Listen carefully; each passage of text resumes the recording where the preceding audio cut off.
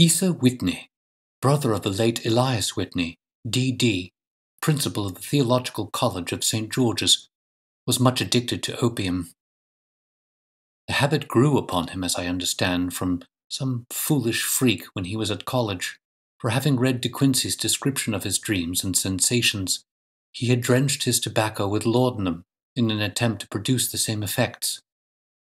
He found, as so many more have done, that the practice is easier to attain than to get rid of, and for many years he continued to be a slave to the drug, an object of mingled horror and pity to his friends and relatives.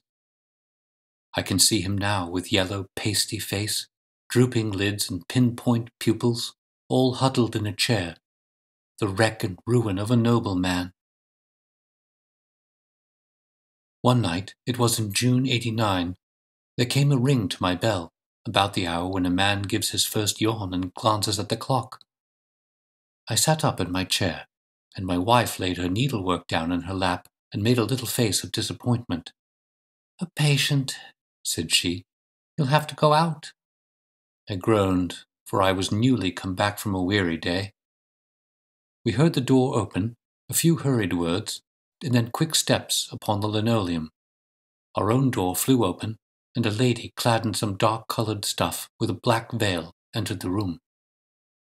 "You will excuse my calling so late," she began, and then suddenly losing her self-control, she ran forward, threw her arms about my wife's neck, and sobbed upon her shoulder. "Oh, I'm in such trouble," she cried. "I do so want a little help." "Why?" said my wife, pulling up her veil. "It is Kate Whitney." "How you startled me, Kate. I had not an idea who you were when you came in." "I didn't know what to do, so I came straight to you." That was always the way. Folk who were in grief came to my wife like birds to a lighthouse. "It was very sweet of you to come. Now you must have some wine and water, and sit here comfortably and tell us all about it. Or should you rather that I sent James off to bed?" "Oh, no, no. I want the doctor's advice and help, too. It's about Isa. He has not been home for 2 days. I'm so frightened about him." It was not the first time that she had spoken to us of her husband's trouble, to me as a doctor, to my wife as an old friend and school companion. We soothed and comforted her by such words as we could find. Did she know where her husband was? Was it possible that we could bring him back to her? It seems that it was. She had the surest information that of late he had, when the fit was on him, made use of an opium den in the farthest east of the city. Hitherto his orgies had always been confined to one day, and he had come back, twitching and shattered in the evening.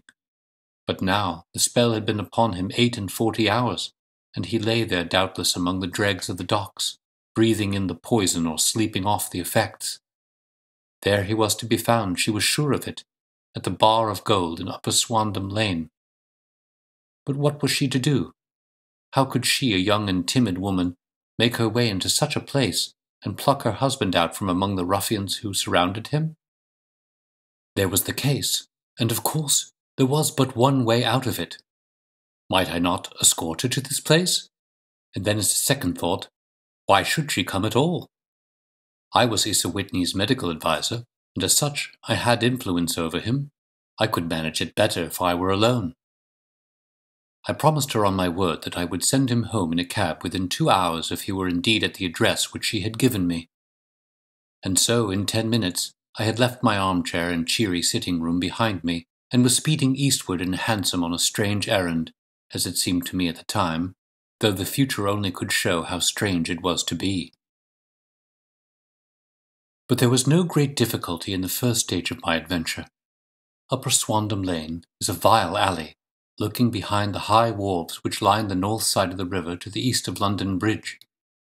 Between a slop shop and a gin shop, approached by a steep flight of steps leading down to a black gap like the mouth of a cave, I found the den of which I was in search. Ordering my cab to wait, I passed down the steps, worn hollow in the centre by the ceaseless tread of drunken feet, and by the light of a flickering oil lamp above the door, I found the latch, and made my way into a long, low room, thick and heavy with the brown opium smoke, and terraced with wooden berths like the forecastle of an emigrant ship. Through the gloom, one could dimly catch a glimpse of bodies lying in strange, fantastic poses, bowed shoulders, bent knees, heads thrown back and chins pointing upward, with here and there a dark and lackluster eye turned upon the newcomer. Out of the black shadows there glimmered little red circles of light, now bright, now faint, as the burning poison waxed or waned in the bowls of the metal pipes.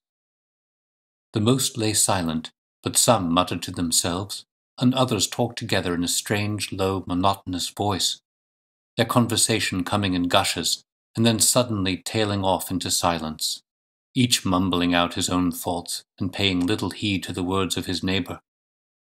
At the farther end was a small brazier of burning charcoal, beside which on a three-legged wooden stool there sat a tall, thin old man, with his jaw resting upon his two fists and his elbows upon his knees, staring into the fire.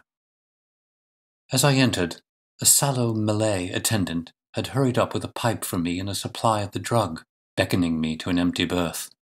"Thank you, I have not come to stay," said I. "There is a friend of mine here, Mr. Asa Whitney, and I wish to speak with him." There was a movement and an exclamation from my right, and peering through the gloom, I saw Whitney, pale, haggard, and unkempt, staring out at me. "My God, it's Watson," said he. He was in a pitiable state of reaction, with every nerve in a twitter. "I say, Watson, what o'clock is it?" "Nearly 11. "Of what day?"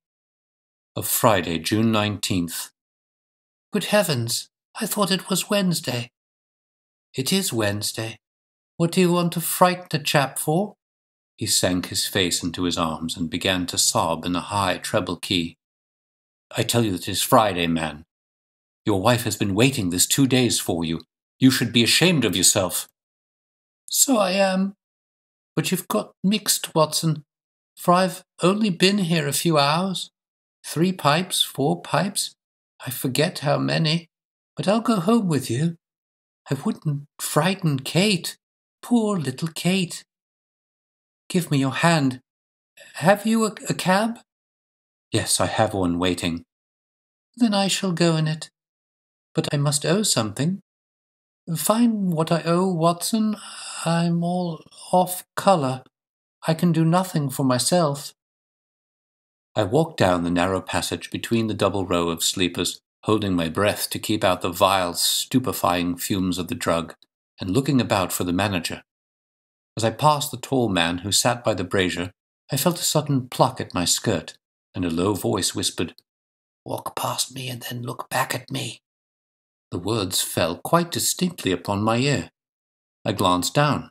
They could only have come from the old man at my side, and yet he sat now as absorbed as ever, very thin, very wrinkled, bent with age, an opium pipe dangling down from between his knees, as though it had dropped in sheer lassitude from his fingers. I took 2 steps forward and looked back. It took all my self-control to prevent me from breaking out into a cry of astonishment. He had turned his back so that none could see him but I. His form had filled out, his wrinkles were gone, the dull eyes had regained their fire, and there, sitting by the fire and grinning at my surprise, was none other than Sherlock Holmes.